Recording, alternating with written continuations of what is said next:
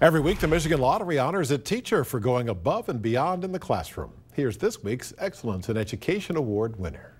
The Michigan Lottery presents this week's Excellence in Education Award. This week's Michigan Lottery Excellence in Education winner is Keith Schulte. Keith, thank you so much for joining us today. Congratulations.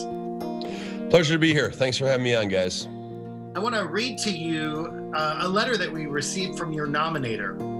Keith exemplifies what it means to be an outstanding physical education teacher. His dedication to all his students is what separates him from others.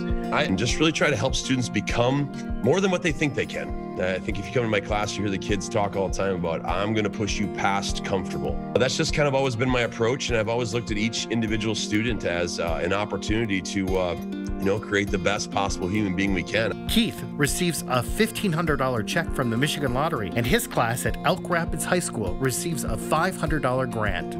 Excellence in Education Awards, sponsored by the Michigan Lottery, providing more than $24 billion to public education since 1972.